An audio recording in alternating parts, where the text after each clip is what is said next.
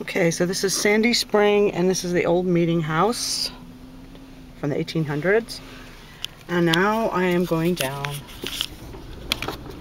the road to the original Sandy Spring that they named the town after.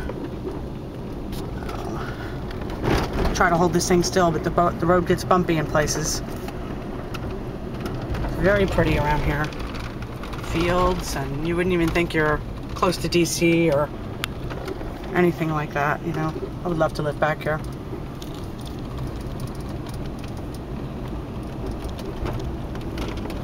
I'm actually going back here because I have to return a geocache that I accidentally took away because I knew nothing of geocaching, and I found this box and the contents were half ruined, so anyway.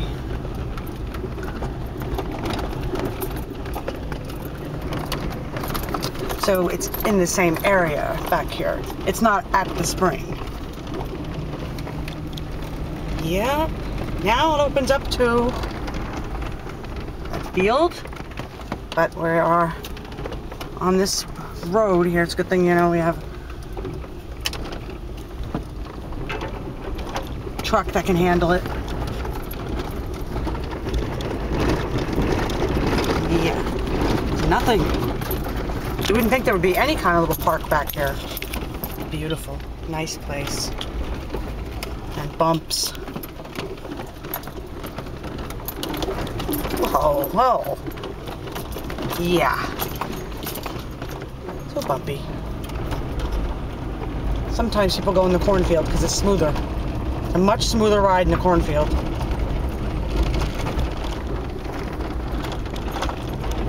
Anyway.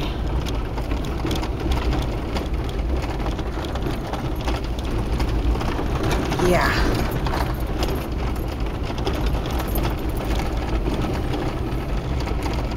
Oh, okay, that's it.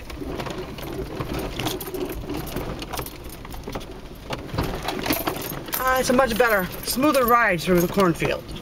So that's what I'm doing. That's what everybody else has done. That's why it's all flattened out.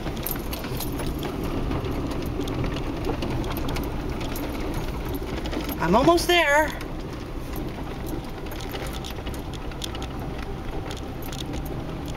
To the spring.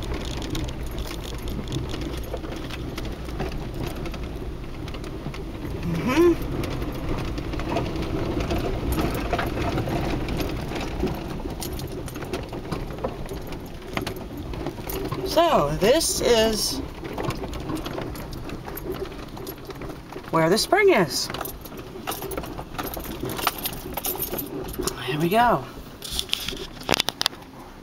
The Sandy Spring. The spring's right down in there. And the patch of woods over there is where there used to be a farm called the Sandy Spring Farm.